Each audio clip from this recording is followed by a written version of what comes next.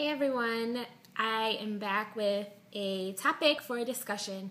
So I'm a little extreme and sarcastic, over the top, and I think about the weirdest scenarios. I think I missed my calling to write one of those worst case scenario books. Like, how do you survive this? What would you do if this happened? That's totally me.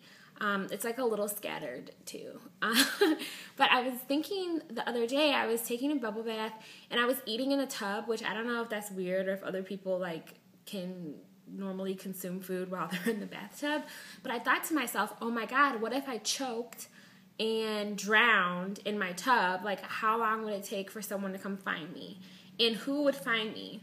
So, currently, one of my friends has a key to my house, and they're actually my friend that lives the closest to me, about 2 blocks away.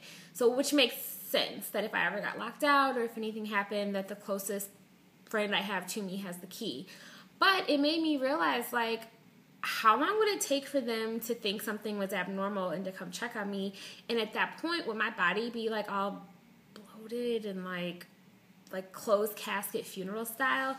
And it made me wonder. So the next day, I asked him, I was like, so if you hadn't heard from me in how long would it take for you to just come to my house and use my key? Because I live in Chicago right now, and I'm from Chicago, but my parents live in Arizona.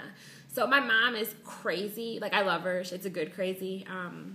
It's the kind of the mom that loves being a mom type of crazy. But my mom would check on me that same day if I had not answered my phone. You know what I mean? She's a mom.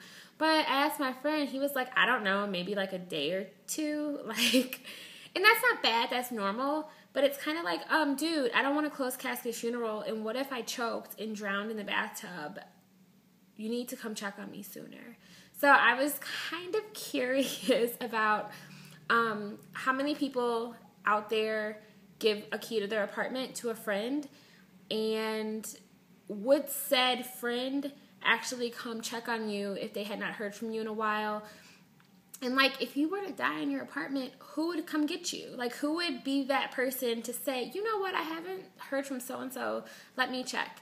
So, yeah, you guys, this is my topic for discussion. Let me know what you guys think. Thanks for watching. Bye.